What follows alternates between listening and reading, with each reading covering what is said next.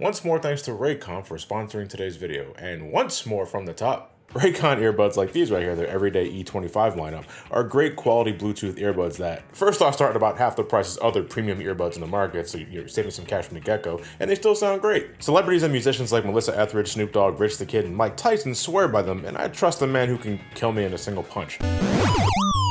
There's more than a handful of colors, so pick something to match your preferred aesthetic, and their sleek, compact design fits good in the ears, giving you a great noise-isolating fit. They last about 6 hours on a single charge, but you can also charge the carrying case itself to give you up to 24 hours of additional playtime while you're on the go. Throughout the past year, I've been rocking them while doing DDP yoga and losing weight, without the rest of the neighborhood hearing DDP scream at me. But when Arrow sucks, for the record, just wanted to say that. And you can save 15% off your order today by visiting the link in the description below, buyraycon.com/somecallmejohnny. There's also a 45-day free return policy, so you can make sure you find the right pair for yourself without breaking the bank. Consider picking up a pair today. Please do take care of yourself, and now, on with the show.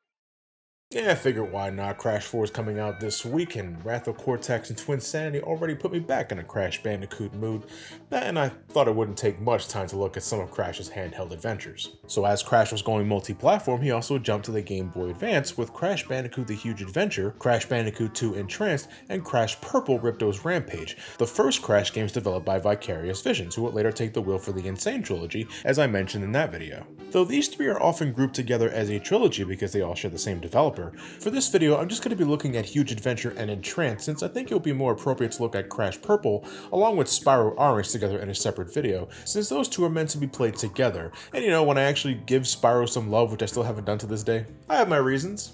Well, but I'll save that for another time.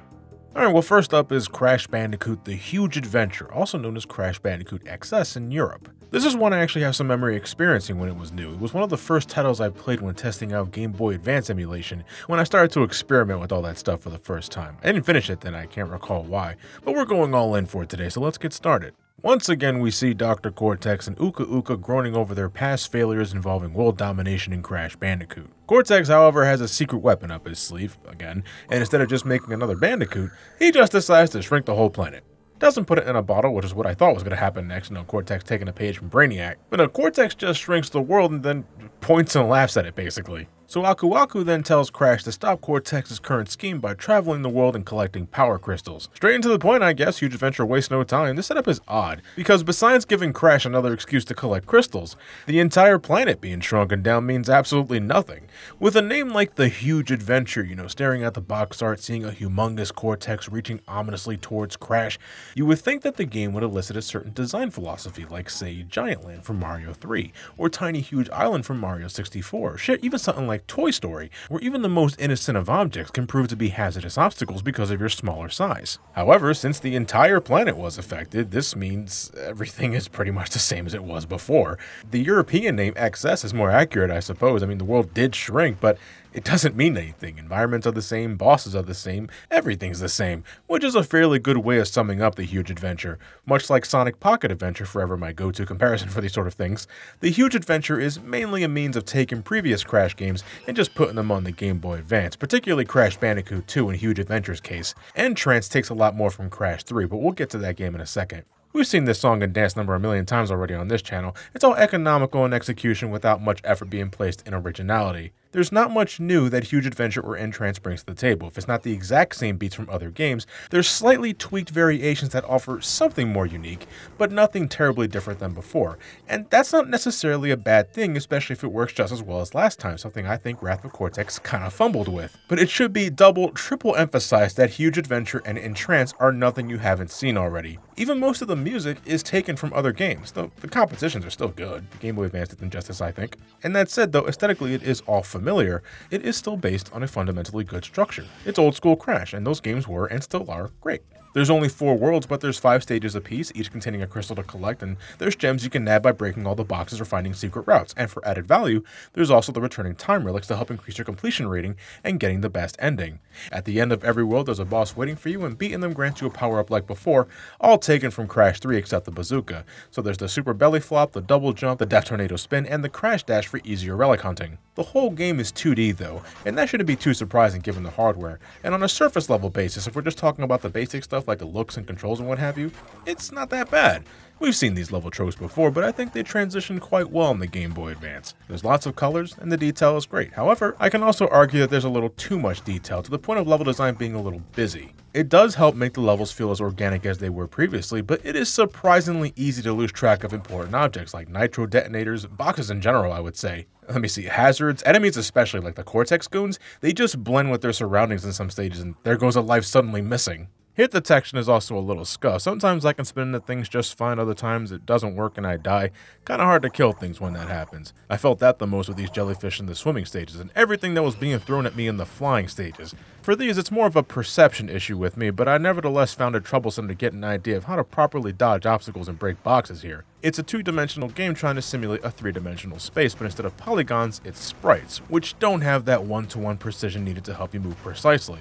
There's not much screen crunch though, thankfully, but the chosen resolution for the game does lead to some leaps of faith, and the graphical layouts for platforms and boxes make it a little hard for me to gauge my landings when I need to make more precise jumps. I have to keep reminding myself, alright John, you gotta remember the platform ends here and not here. Don't fall off again like a damn dope. And this is more of a preference thing, but a part of me wishes they didn't go with the whole pre-rendered sprite setup. It's fine, I don't think it's ugly, but I would have preferred something a little more pixel-centric. Blowing up the screen resolution doesn't really help matters either, though that's not really the game's fault. It's not like it was designed with bigger screens in mind, but it is something to consider if you're going to play this on like a Game Boy player on GameCube or emulator. If you can, I would recommend playing this on actual hardware, a GBA or a Nintendo DS Lite, just to make it easier on the eyes. Crash feels responsive and his arsenal of skills work almost as well here as they did on the PlayStation, though yes, notice my choice of wording, I said almost because no, it's not perfect. Not bad, but not quite the same. The slide jump. Yeah, I'm opening that wound again, kind of happy with me, I'm aware. It's better than Twin Sanity, I can say that now, it's much more snappy. But if you try and perform it too close to the edge of a platform, you just clumsily slide off the damn thing and you can't really jump cancel out of it. Not a lot because of that shit. Platforming can get really tight in Huge Adventure, and slide jumps along with death tornado spins was always my way of getting through them. But as much as I would want that, not always the best option here. You're better off just using the classic double jump, when the game decides to let you use it anyway. I don't know, man. The double jump in Crash 3 was quirky at points, yes. You couldn't trigger it if you were past the apex of the first jump. The same could be said about it here, but sometimes the game just doesn't register the jump at all, and I don't know if it's my inputs being eaten, a controller issue. God, I hate explaining control issues. They're so finicky, and I'm never sure what's to blame. And it doesn't stop there, because even the Death Tornado spin has similar issues. You know how it goes. You can use it to extend your attack, or you can use it in midair to extend your jump. In Crash 3, that felt so good to take shortcuts or glide over hazards. I think you can do that in Huge Adventure, but honestly, I'm not sure because the thing rarely fucking works. Either the game isn't reading my button mashing, or they want me to mash the fuck out of this button because sometimes that ended up working, and other times it didn't. Or you get scenarios like this where I found myself floating in midair without mashing at all. I'm pressing nothing on the controller during this, it's pretty freaky. I wish I could do this at will. But I only recall needing the Death Tornado glide once or twice throughout the whole game for gem collection, so I guess I can say it's a good thing that you're not required to use it just to beat the game, but goodness, I just wish it weren't so awkward. It didn't take me terribly long to run through the Huge Adventure, ironically enough. It was around 3.5 hours, I want to say, including time trials, which you have to do in order to unlock the true ending. It's a weird one, too. You fix the planet up, but then Cortex and his goons get combined into this abomination, and the final boss, if you can call it that, is a standard chase level. Like, you don't even directly fight this thing. I don't think that's been done up to this point, so I can give Huge Adventure that. But this all directly leads into the sequel N-Tranced, taking place almost immediately after the end of Huge Adventure. So Uka Uka is fed up again, he can't rely on Cortex anymore, so instead, he asks the returning nefarious Tropy to aid him on his quest for world domination. Entropy is more than willing to oblige, so he enlists the aid of this egg-shaped dude named N-Tranced, a master hypnotist, and they work together to kidnap Coco and Crunch from their home and brainwash them to do their bidding, for about 2 minutes anyway. And they try to kidnap Crash as well, but Aku Aku manages to save him at the last second, and instead the villains end up accidentally sucking in fake Crash instead. That's a weird time to suddenly make fake Crash a thing, but okay then, so fake Crash is in this game. But that's the setup. Your friends are kidnapped and brainwashed, and you gotta collect crystals to not only rescue them, but to also stop Entropy and N-Tranced. Level progression is more like Super Mario Bros. 3 or Super Mario World. You can't pick any level you want in each world anymore, you have to do certain levels beforehand. It's a departure from before, but I think it's small potatoes. You have less freedom over progression, yes, but it's a smaller game, they want to change it up a bit, and in this case, losing the hub isn't that big of a deal to me. I'm okay with this setup. The game is just more of the same from Huge Adventure, really. You can put them side to side and I couldn't tell them apart from a glance. But N-Tranced does change a few things, some for the better and some for the worst, I feel. Besides having the double jump by default now, most of Crash's power-ups after beating bosses are brand new. An extra long slide that can help speed things along at the risk of colliding with a TNT or Nitro crate like a dumbass, and there's also this super high jump. Your momentum is next to zilch when doing it, and you can't do anything else until you land, but it can help you get across some areas when down below is not exactly safe. That said, these new skills are seldom used. They're more for 100% completion, and even then, I found them rarely used there as well. The concepts are sound. On paper, they're great, but the game doesn't take full advantage of them, so I feel there's not much else to talk about. As mentioned before, aesthetically N-Tranced borrows a lot from Crash 3 this time, and I guess Wrath of Cortex 2 by proxy. Like, they also brought in the rollerball here, the Atmosphere from Wrath of Cortex. Oh my god. What is with that 3D model of Crash? I don't know why I find that so funny seeing them like that. I mean, the controls are fine, the levels are okay, depth perception could be a little better. Hard to tell what I can fall off from sometimes. Man, I'm easy to please. I don't know why I find that so funny to look at. Well, there is more of an attempt here to make N-Tranced stand out than just being a Crash 2 and 3 clone, even if it still is for about 70% of it. You got these stages where you're skiing away from a giant shark and that pre-rendered water looks hokey as shit. They're the chase levels though, so you should know what to expect from these. A couple of times you control Coco in these space levels, and I don't know what the hell to make of these, or her profile picture in the level select. Does she have a concussion? I did smack her pretty hard during the boss fight. You're going to jail, Crash Bandicoot. So you're tethered to this satellite contraption, I think, and in terms of movement, that's what you're controlling, not Coco, the satellite. So there's a slight delay to everything you do, and positioning is awkward because, though you're controlling the satellite, it's Coco you have to make sure doesn't take damage from hazards and projectiles. You're running away from this inferno behind you, but that's not really an issue as you can boost for a sudden burst of speed as many times as you want.